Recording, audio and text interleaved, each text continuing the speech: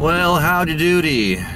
As you can see, I'm somewhat abandoning my tripod for handheld shots now. Not that it's easier, just, I don't know, something different. Heading up to my friend Patrick's house to show him and his daughter Chloe my rough cut of the adventures of Chloe.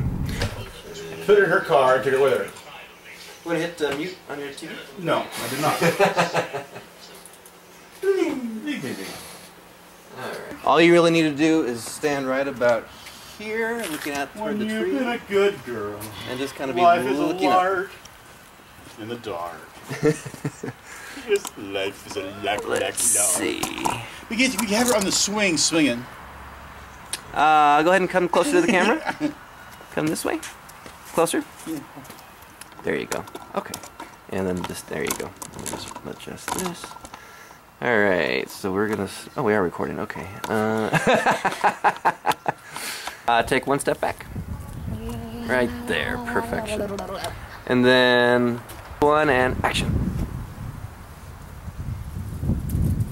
Beautiful, we even have the wind, I love it. Kind of like this.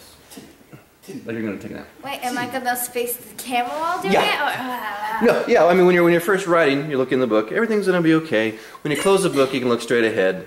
And then when you go like this, boop, then you can put your head toward the camera. I'm gonna like start laughing, by the way. I'm not joking. Let's see. Now let's turn this for you. He's in the shot. There he is, the star. He's photobombing her.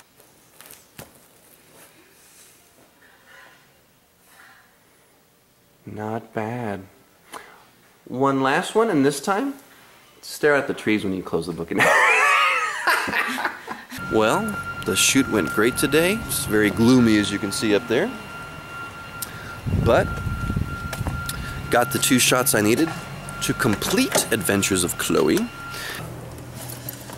Now we're back on the tripod. But the shoot went great. Got the shots I needed. Chloe is wonderful. She's been wonderful. And I think the final product's going to look awesome.